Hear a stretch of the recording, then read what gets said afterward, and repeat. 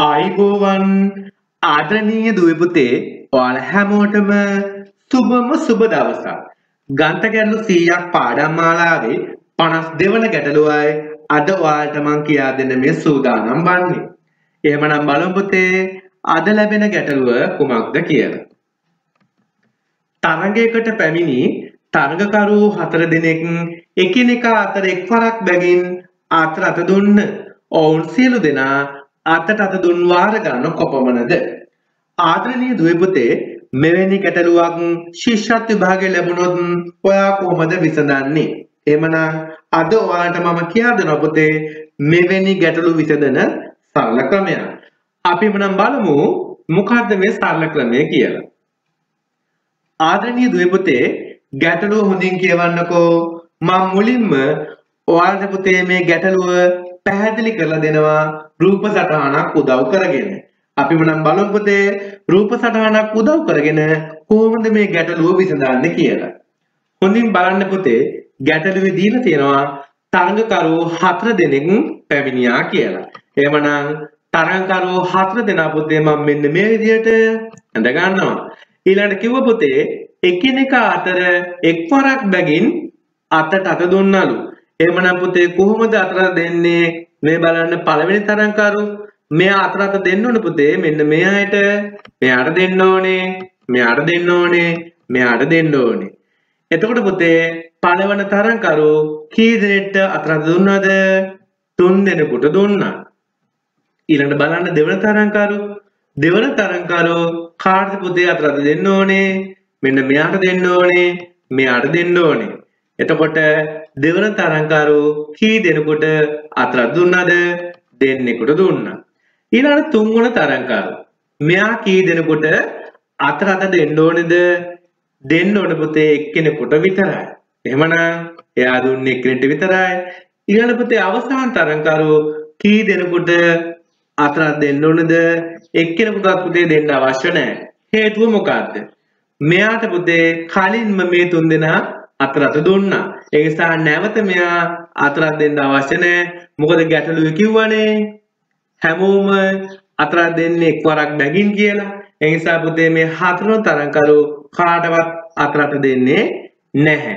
හේතුව කලින් මේ තුන් දෙනා අත දුන්නු නිසා. හරි. එහෙමනම් මම හිතනවා රූප සටහන මගින් ඔයාලා හැමෝටම හොඳින් පැහැදිලි වුණා කියලා. දැන් ගැටලුවෙන් අහන්නේ මොකද පුතේ? ඔවුන් සියලු දෙනා අත දුන් වාර ගන්න කොපමණද කියලා. එහෙමනම් කරන්න ඕන පුතේ පළවෙනි තරඟකරු 3 වතාවක් දුන්නා. දෙවන තරඟකරු 2 වතාවයි. තුන්වෙනි තරඟකරු 1 වතාවයි. එහෙමනම් පුතේ ඔක්කොම කී වතාවක්ද? 3යි 2යි 1යි එකතු කරාම කීයද? 6 වතාවයි. එහෙමනම් ඔන්න පුතේ උත්තරේ හම්බුණා.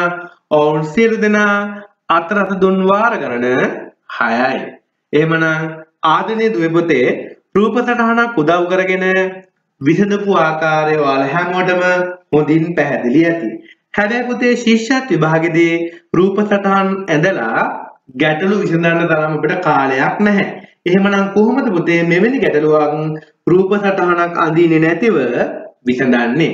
එහෙමනම් මෙන්න මේ සරල ක්‍රමය පුතේ හොඳින් මතකයේ තියාගන්න.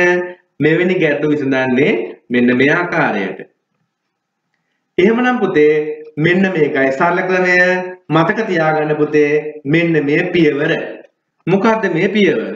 තරඟකරුවන් ගණන වැඩි කරන්න ඕන පුතේ එයට එකක් අඩු සංඛ්‍යාවෙන්. එහෙමනම් අපි ගැටලුව විසඳමුකෝ. ගැටලුවේ දීලා තියෙනවා පුතේ තරඟකරුවෝ කීයද? 4 දෙනෙක් හිටියයි කියලා. එහෙමනම් 4 වැඩි කරනවා එයට එකක් අඩු සංඛ්‍යාවෙන්. ඒ කියන්නේ මොකක්ද? 4ට එකක් අඩු සංඛ්‍යාව කීයද පුතේ? 3. එහෙමනම් 4 වරක් 3 කීයද? 12යි. දෙවන පියවර තමයි පුතේ ලැබුණ පිළිතුර බෙදන්න ඕනේ 2කින්. එහෙමනම් අපි කරලා බලමු. ලැබුණ පිළිතුර කීයද පුතේ? 12. එහෙමනම් 12 බෙදන්න ඕනේ අනිවාර්යයෙන්ම පුතේ 2කින්. ඒක ඔයා හොඳින් මතකයේ තබා ගන්න.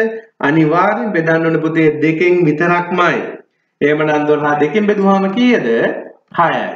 ඔන්න බලන්න පුතේ කෙටි ක්‍රමය වලින් පිළිතුර ලබා ගත්තා. ඔවුන් සියලු දෙනා අතට දුන් වාර ගන්න කොපමණද එහෙමනම් 6යි. රූප සටහන උදව් කරගන්න නැතුව මෙන්න මේ කෙටි ක්‍රමයේ මගින් පුතේ ඉක්මනින් උත්තරේ ලබා ගන්න පුළුවන්. එහෙමනම් මම හිතනවා ඔයාලා හැමෝටම හොඳින් පැහැදිලි වුණා කියලා. එහෙමනම් දැන් ඔයාලට පුළුවන් පුතේ මේ පුංචි අභ්‍යාසය කියවලා මම කියා දුන්නු ක්‍රමය මගින් උත්තර ලබාගෙන ඔයාලගේ ආදරණීය දෙමව්පියලා බලව ගන්න. එහෙමනම් තවත් දවසක ගන්ත ගැල්ලුවකින් හමුන දෙක් ඔයාලා හැමෝටම සුබම සුබ දවසක්. ආයුබෝවන්.